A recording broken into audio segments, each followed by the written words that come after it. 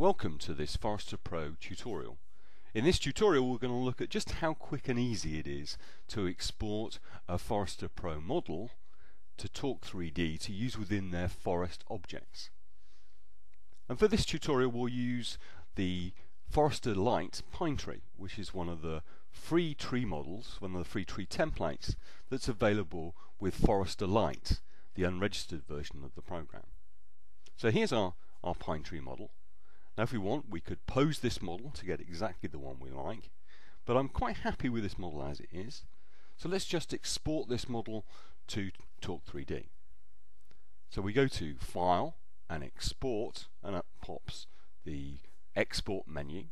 And we have a number of different options that we can use here. The important one is just here at the bottom.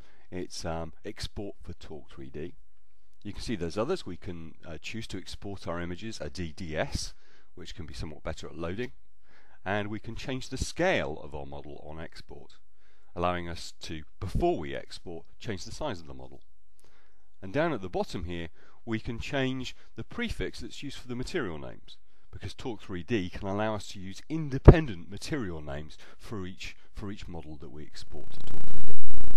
So we'll just press OK down here, and up pops the Torque3D export options menu. You can see there's a number of things we can change in here. We can select what to export to the Torque3D collida file, the high resolution model, which is used when the model is close to the camera, the LOD 50, which is a lower resolution model, which can be swapped at a certain pixel size, screen pixel size. And then finally down here at the bottom we have the pixel size that's used to generate imposters or billboards. And both LODs and billboards will greatly reduce the overheads and improve the performance of our model in Torque3D, allowing us to have a large number of trees on the screen at the same time. So we simply press OK and add a new directory into which the Forester Pro files are going to be generated for Torque3D. It really couldn't be easier to import our tree model into Torque3D. So here's the export directory that we've just written. We've got all the files in here that we need. So there's the model file, which is in collida format, and Forester Pro has also written a couple of Torque script files that contain the properties of the tree, and this will just make it easier to import that model as a forest object in Torque3D. And these properties should be appropriate for most tree models that we'll import into Torque. So we'll simply copy this directory and then go to the Torque file structure, open My Projects, and then the project directory. If we go to Game, and then Art, and then Shapes, and this is where we store all model files in Torque3D, and simply paste that directory immediately into that structure. And now we're ready to import our tree to Torque3D. So we can go to the Torque3D toolbox, which is down here, select the project that we wish to add the tree to and the level that we wish to add the tree to, and go to the world editor. Now the wonderful thing about Torque3D is it's recently been made open source, so it's completely free, and it has this very powerful world editor that allows us to create new levels within our games. So we're going to add our tree as a forest object, and that will allow us to paint directly trees onto the landscape. And to do this we go to the forest editor, which is up here on the menu, and create a new tree mesh. So there's meshes here, click on New, and then select the tree model that we've just copied into the file structure. So there's the collida file, and press OK. Now that's created a new brush automatically in the forest editor, so we can select that brush and then click. It's imported the tree model, and we can simply paint trees directly onto the landscape.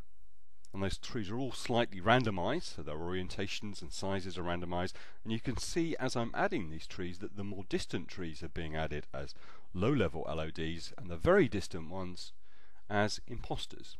And this is going to mean that we can have many more trees on our level, and it's going to run with relatively good performance. So if we go down and inspect our trees, we can see they look pretty reasonable already just with the default settings in Torque3D. Now, as well as forest objects, we can of course import as a simple object, as a static or a shape object. If we go into meshes and go through the file structure to find the directory in which we saved the tree model, select that tree model and it will appear as a static shape within Torque3D. We can now select that shape with the shape editor, which allows us to inspect the model at quite high levels of detail. And one of the great things about the shape editor is that we can also inspect the LOD models up here under level, and there is a slider. Currently we're looking at this is the high resolution model, but we can select the LOD 50 model, which is a lower level of detail. So you can see the number of vertices has dropped down and the number of polys has dropped down, and then we can go and look at the imposters, and the imposters are effectively billboards that are generated automatically by Torque3D of our model from various different angles.